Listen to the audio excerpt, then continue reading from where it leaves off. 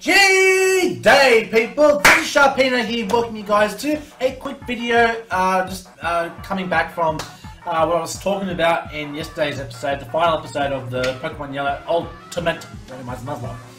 So if you guys don't know, next week a new series is going to be starting, and I'll tell you guys what the series is now because some of you guys don't know what the new series is.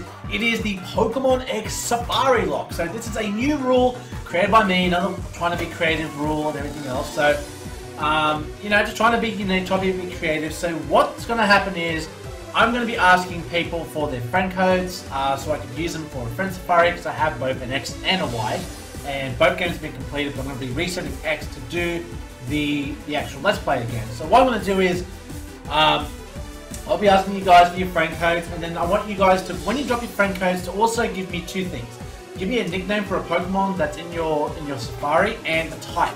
Now the reason why I say don't give me the Pokemon is because I want to be surprised for that factor. But in saying that though, what I want from you guys is I want you to go ahead and tell me the type of Safari that it is, and also just a nickname for a Pokemon, because then you guys still have input in my Let's Play by giving me the friend code and also naming the Pokemon. So you guys have the power, but if it's anything inappropriate, nickname wise or anything, I'm not going to use it and just pick a nickname in my own. That's just common sense.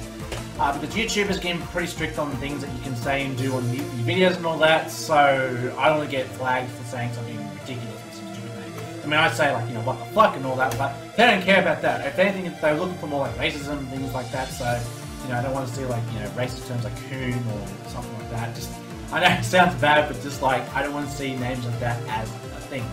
So, I'm going to go ahead and leave my friend code right here, and also in the description below, so please go ahead and leave your friend code, nickname, and type of Safari in the comment section below, because you could be part of the next Let's Play, and I'll definitely give you a shout out.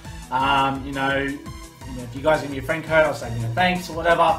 And yeah, that's all I'm going to tell you guys. So stay tuned for the Safari Locks that's starting next week. And until next time I see you guys, stay safe, stay sharp, and I'll catch you guys all next time.